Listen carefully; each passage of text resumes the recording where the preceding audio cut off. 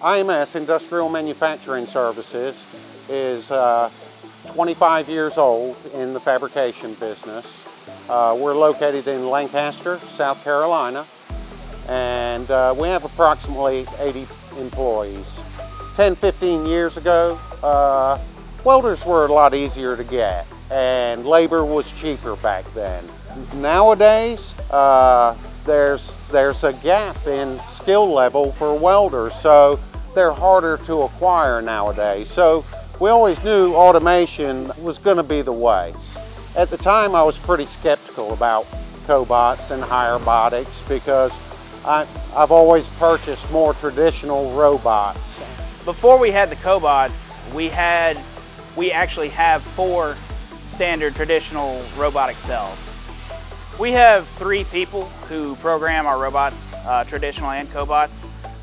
But with the cobots, we've actually had welders come and run the cobot, and they've been able to learn to program it in half an hour. It didn't take very long. The cobots have allowed us to take non-welders and put them in place and let them just operate the machine. They don't have to know how to program well. They don't have to know much as far as technical other than knowing welds.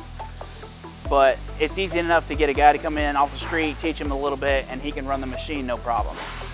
You don't need programming knowledge. You don't need a weeks-long school flying off somewhere else. You can literally pick up your phone, and the app's fairly intuitive. You can insert points, program, as long as you know rudimentary understanding of welding and knowing angles and how the weld is supposed to come out. It doesn't take much to program a cobot welder. And as far as programming would probably take, I would say, at least an hour doing it manually. And on one station on the cobots took me 4 minutes and 19 seconds. It was much easier, much more user-friendly. A lot of robots now have to take user frames, tool frames, stuff like that. The cobots don't have that, so you can go straight in. Another thing I like about the cobots is if you have several different machines, you can transfer one program to the other with just a simple copy and a paste and not have to rewrite things.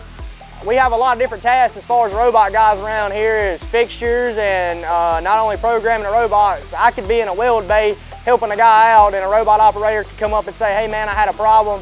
It's just as simple as pulling my cell phone out, seeing where the problem occurred, and as frequent as we run these jobs, you about know how you program the job and what sequence it's in.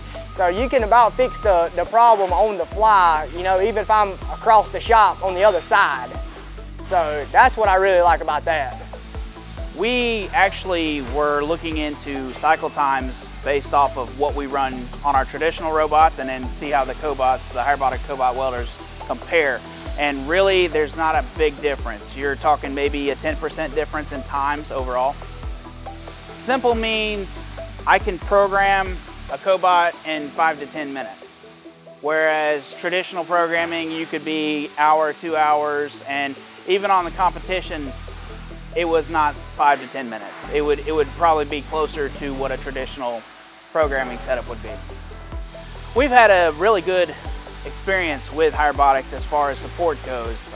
They have in-app support, which is really responsive. You get answers pretty quick. And then with technical support outside of the app and response times, like they've been there to help us. When I first started with this project in the beginning, I wasn't too sure how the cobots would work out for us. But the experience with the Hirebotics team and these welders, I wouldn't be on the fence. After the time I've had, like, it's helped us in production so much that I couldn't believe that I had any questions to begin with.